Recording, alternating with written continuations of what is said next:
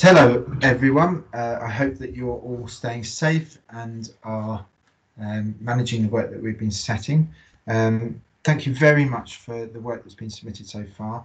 It's great to be able to see how you're getting on, and I know all of your class teachers are enjoying looking at the work and actually providing you with feedback, so please do continue to do that.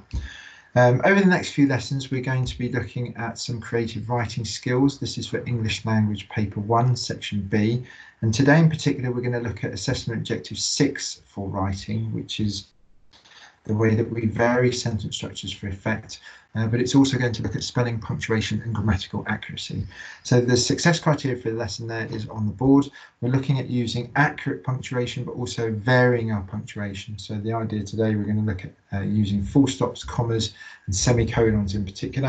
And we're going to try and look at how we can use that type of punctuation for particular effect, and then hopefully through building up complex sentence structures to use it with sophistication. So a little bit of housekeeping before we get going. As I've said, thank you very much for the work that you've submitted. If you can try to submit your work on Microsoft Teams, it's the best way for your teachers to be able to track what you've been sending in, but also it's a nice way for us to also all use the same medium. If you can't use Microsoft Teams for whatever reason, please do continue to email your work to your class teacher, and if that's not working, please do email it to me and I will make sure it gets to the right place and you get some feedback. So in terms of the next few lessons, obviously we're looking at English Language Paper 1, and we're going to look at developing a series of skills and strategies to really help you with your writing. And today we're going to be looking at one of those skills and strategies, which is the flower box. And over the next few lessons, we're going to look at please pass and the descriptive style.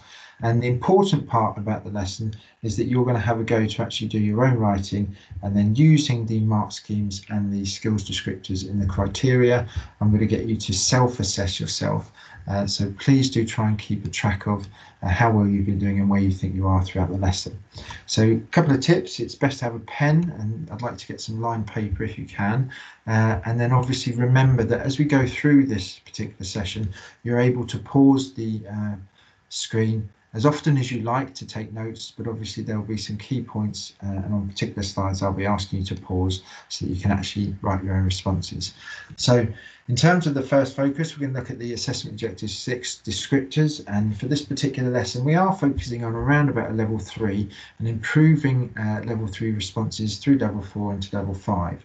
So the idea is that we want to see in your responses a varied use of vocabulary for a level 3 7 to 9 mark response.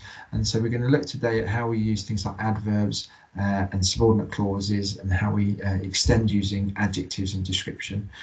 We obviously want you to keep a focus on spelling words correctly.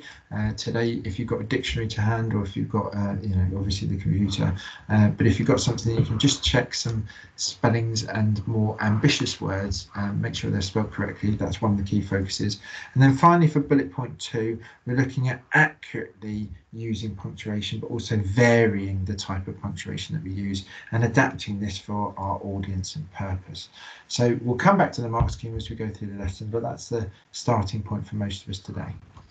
So the flower box is the skill that we're focusing on, and it really looks at taking a simple sentence like the girl walked along the street, and through a series of processes creating and turning it into something that is more complex, that uses a semicolon and multiple clauses. Slipping quickly past the puddles, the young girl skipped excitedly as she made her way home. It was her birthday and she was having a party. Now, in any piece of writing, I might use both of these particular sentences, but the thought process today is about how we can start with a simple sentence and step by step go through a process to make it something that is obviously more complex and has more detail in it. So the analogy is this idea of the flower box. If we start with a simple sentence, that's our basic structure to our response, and then adding to that simple sentence, dirt and other flowers, other words, other phrases, we're going to make it more colourful, and we're going to hopefully make it more engaging and more detailed for our examiners. So first question I've got for you, which is, what is a simple sentence? So I'd like to think about what types of words, what makes up a simple sentence, and what makes it different to a compound or complex sentence. So just have a little bit of reflection about that. In terms of our key focus, a simple sentence is a sentence that has a subject, a verb and an object. So you can see the subject and the object are both nouns, but it must have those three things in it if it is to be a simple sentence. In terms of an example, I've got Peter walked to the shop. So Peter, that's my first important noun. That's the subject. Walked is obviously the verb. And then shops, that's where he's going. That's the other noun in the sentence. That's the object. So this stands alone as a simple sentence. And lots of people call it a main clause. So in terms of you, what I'd like you to do now is to write down that sentence on the board at the top of your piece of paper. The man walked down the road. Be aware that we are going to be crossing things through. We are going to be adding different words and phrases into this particular sentence. So you might want to give yourself a little bit of space as you write it down, just so that you can annotate around it. And also be aware that you are going to be given the opportunity to come up with your own sentences a little bit later on. So use this process and try and be quite clear in the way that you're going through the process so that you can come back to it as we do the other tasks towards the end of the lesson. So the first thing to do then is to identify the subject, verb and object in that sentence. So you've got man is the subject, verb is walked and object is road. If you can just underline those. We're going to aim to use that simple sentence as a starting point and develop it through a process so that it is more sophisticated and it is a complex sentence. So I'm going to look initially at the verb walked, and I want to change that verb. Walked is overly used, it's used a lot in terms of our writing, so we want to think about ranging the verb and hopefully thinking about vocabulary choices and making it a little bit more engaging. So I've gone for the word paced. You don't have to, you can choose your own, but if you want to use that, that's fine. The man paced down the road. You can see the way I've given it a little bit more energy. I've started to give it a little bit more description simply by changing that verb to paced. Next thing I'm going to do is look at adjectives to describe the nouns. So I've got two nouns in the sentence, man and road, and I now want to include two adjectives into that sentence to make it a little bit more flowery. And obviously you can see down the bottom there, I've got the bluebells in the middle. That was when I changed the verb. And then I've got these two daisies either side of the bluebells, one for the noun man and one for the noun road. So the sentence now reads, the old man paced down the Erie Road, and it's starting to become more colourful. Next focus is on the verb again, so I'm looking to describe that verb with an adverb. So if you look at the example at the top of the board, the old man paced purposely down the Erie Road. You can see the way that by using an adverb, I am even more focus on the verb and the description of how the man is actually walking. So this particular flower I like to call the rose. I've been able to find a great picture of a rose, but there you go.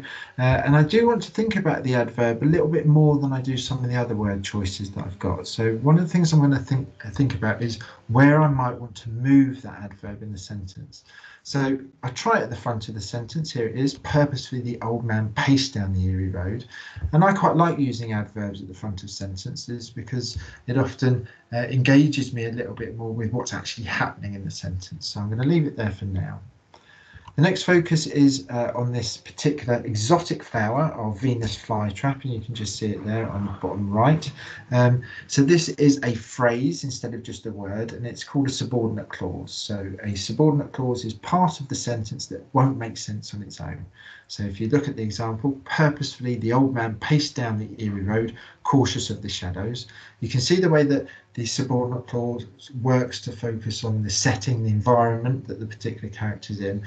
But if I were just to write down cautious of the shadows and put full stop at the end of it, you can see the way it's an incomplete sentence. It doesn't make sense on its own. So it must always be connected to the main clause of a sentence.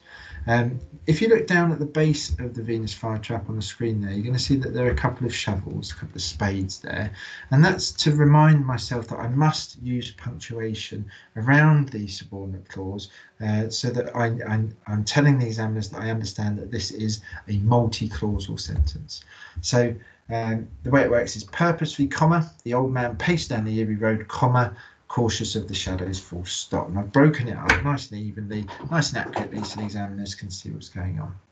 So the next thing to do with the subordinate clause is to consider whether or not I want to move it in the sentence. Just like I was doing with the adverb, they are the more exotic flowers in the sentence. So I need to think about balancing them across the actual flower box. But ultimately, I could move it to the middle. So if I were to move the subordinate clause to the middle, it becomes an embedded subordinate clause. So purposefully, the old man, cautious of the shadows, paced down the Erie Road. I do quite like embedded subordinate clauses. Once again, they do focus on developing that relationship with the reader and sharing additional information. But the final place I might want to think about it is actually at the front of the sentence, and this is where I prefer to actually use subordinate clauses. That's just me, that's my opinion. But you can see in putting it at the front of the sentence, I've actually moved the adverb closer to the verb. So if you look at the flowers, where the rose was at the beginning of the flower bed, it's actually moved the other side of the verb now. And that was going back to that idea of just balancing the description and using exotic flowers across the whole flower bed rather than just grouping them together. So the sentence reads, cautious of the shadows, the old man paced purposefully down the Erie Road. And I quite like that. And now I want to think about, from the sentences that I've tried so far, which one I do think is the most effective. Finally, I add in a semicolon. So if we look at the example at the top of the board, cautious of the shadows, the old man paced purposefully down the Erie Road, semicolon, he had to raise the alarm. Now, there are some rules about using a semicolon that show the examiners that I'm actually becoming a little bit more developed and sophisticated in my understanding of grammar. So the key rule about using this type of semicolon is that it must have a subject, verb and object before it, and then it must have a subject, verb and object after it. So if you look back at the example at the top, I've highlighted those words. I've got the subject man, the verb paced, and the object road. So SVO is before it, and then I've got he, the subject, raise is the verb, and alarm is the object, and that's after the semicolon. So you can see the way that just by checking that grammatical rule, subject, verb, object before the semicolon, subject, verb, object after the semicolon, I'm accurate in the way that I'm using it.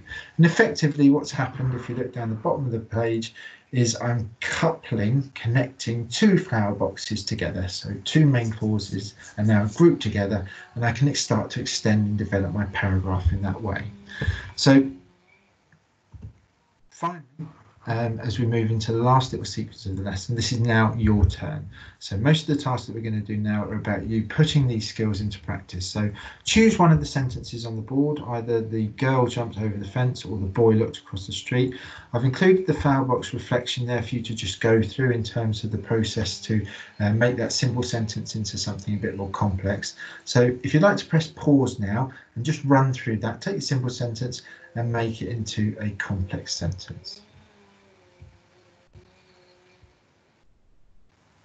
Finally, as we move on to the extension task, I'd like you to think about creating your own simple sentence. So without using the flower box reflection, the guide of 5 steps that we go through, take your own simple sentence, think about going through the flower box process, and then turn it into a more complex sentence. And then ultimately what I'd like you to do is look back at the simple one that you started with, compare it with a more complex sentence, and just make a little bit of a decision about which one you prefer and why that is. So if you'd like to press pause again and do that. And then this last focus in the lesson is now taking us back to the exam paper. So often in the exam papers for question 5, you're given a choice of 2 tasks. One will always be connected to an image or picture, and the exam board has decided to include the images as a stimulus for students to help you come up with ideas for a piece of creative writing. So we're going to focus on that particular skill today. So here's your picture. It's a shack in the woods. First thing I'd like you to do while looking at the picture is just take some notes about your initial feelings, initial descriptive ideas that you can come up with. So obviously it's quite a dark image, but we've got the mist in the background. But do think about what you can see, hear, touch, taste and smell. Focusing on a range of sentences, as with a range of punctuation, does keep our examiners and our readers engaged more in what we're actually writing about. Think about the season. I've said it might be autumn because the leaves are on the ground.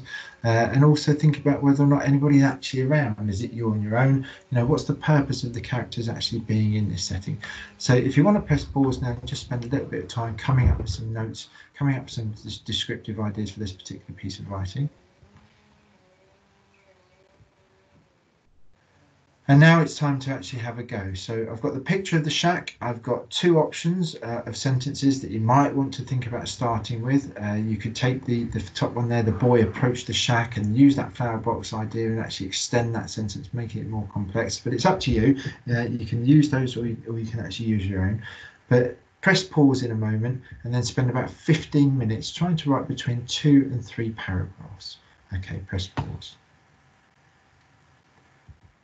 So just before we actually get you to look at your own piece of work, I've got a model on the board, and I'm just going to read to you the first bit of the sentence. I really tried to think about using that flower box idea for my opening sentence. So there it is with the adverb. Gradually, he moved through the misty darkness of the forest, semicolon. It had been days since he had seen anyone, and he was desperately seeking shelter.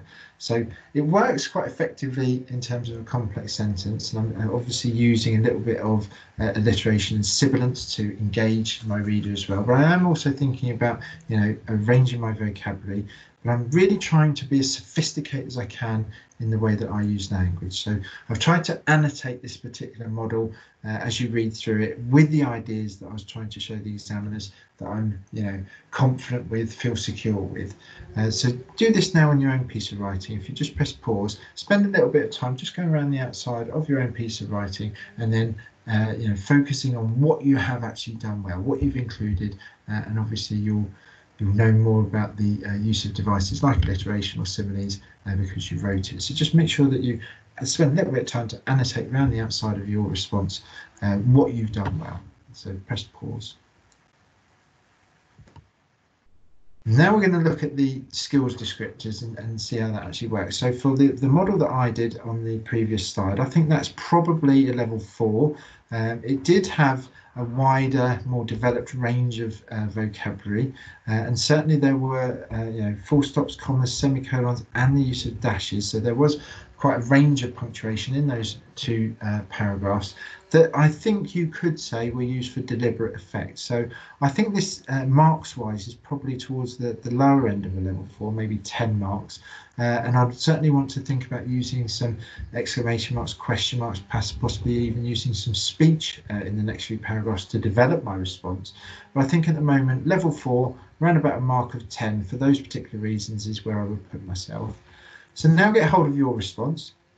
Have a little look at the mark scheme criteria and start to think to yourself, okay, whereabouts do I see myself as a level? Is it quite basic? Am I using full stops and commas? Have I moved into using exclamation marks, commas? Am I using question marks or any of the sort of medium term punctuation that I can access? Have I started to use semicolons? That would be for level 3. And certainly if I'm using punctuation in a deliberate way, I can start to move into a level 4. And then when I can start to see sophisticated use of punctuation, that would certainly be moving into level 5. So spend a little time actually reading through your response again, looking at the annotation that you made, focusing particularly on the way that you structured sentences and making sure there's a range of sentences, and think about what level you think that your piece of work might be in, and then obviously really try and think about what mark you give it. Is it in the middle of that level? Is it a little bit weaker than that and might need a little bit more support, or certainly is it towards the top end of the response where you might want to be looking at the next skills criteria so that you can focus on moving up into that. So I'd like you to just record what level you think you are, what mark you think you would have got in that level, and then just write down what you actually did in your response that fits the mark scheme criteria. The last little bit of focus for us today is on the home learning. So I've got 3 paragraphs that I've written for you, which were based on this picture that we've looked at today. And then just around the outside of that particular model, I've got some questions that I hope will guide your reflection on how we're now starting to try and write, to really think about positioning our reader and manipulating their interest and engagement with the text. So answer the questions around the outside of the model, and then look back at the mark scheme criteria for assessment objective 6 and start to give me some even better if comments. Give me some targets in terms terms of what you think I could do next to make this response even better. I'd like to thank you very much for your time today, and once again, if you can continue to submit work, hopefully via Microsoft Teams, but do get in touch with us should you need any more guidance. Thank you very much for your time. Take care.